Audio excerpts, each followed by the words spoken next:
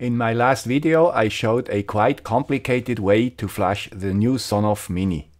In today's Quickie I show you a more straightforward method to get the job done.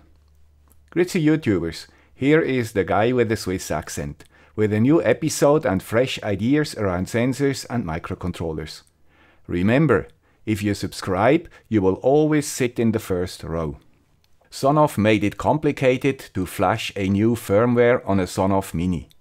In the comments, viewers suggested to solder 4 wires to the 4 pads on the PCB. This is possible and it works, but you need some soldering skills. Another viewer discovered a different method on Thingiverse.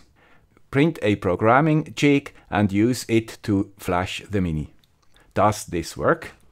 The idea is to use so-called Pogo Pins to connect the 4 pads on the PCB of the Mini. Pogo Pins are made for PCB testing.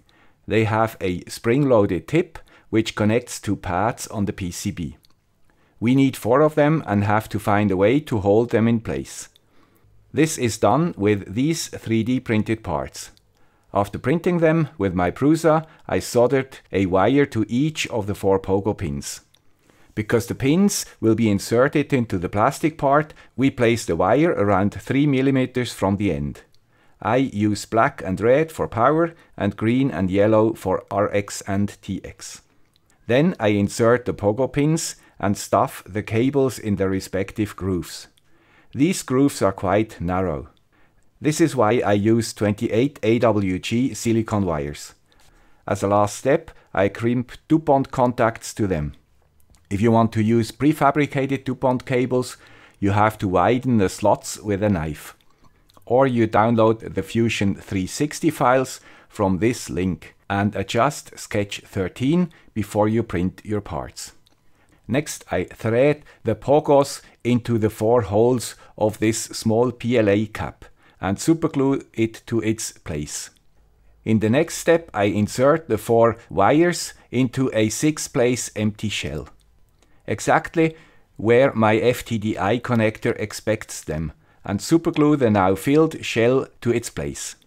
Now I take the 3rd printed part and again thread the Pogos into the holes. This is quite tricky. Depending on your printer, you may have to widen the holes with a tool like these PCB drills. The last step is to superglue the 2 bigger parts together. Now your jig is ready, and you can connect your programming adapter to the DuPont connector and insert a Sonoff Mini on the top. Make sure you do it like that. Please check if the position of the Pogos are where you expect them before you power the FTDI adapter. Otherwise your Mini might be destroyed. Now you're ready to flash. Please keep the Mini pressed down during the whole flashing process. And because GPIO 0 is connected to this button, you have to press it while inserting the PCB. You can leave the button as soon as the Mini is powered. Like that, the ESP8285 on the Sonoff will be in programming mode. I use NodeMCU PyFlasher.exe and dual output mode as suggested for the ESP8285. When flashing is finished, you can remove the Mini and continue with the next one if you need to flash more than one device. Now you have 3 different ways to flash your Sonoff Minis. Over the air, as shown in the last video, solder cables directly to the PCB pads, use this programming jig. As always, you find all needed links in the description. I hope this Quickie was useful or at least interesting for you. If true, please consider supporting the channel to secure its future existence. You find the links in the description. Thank you. Bye.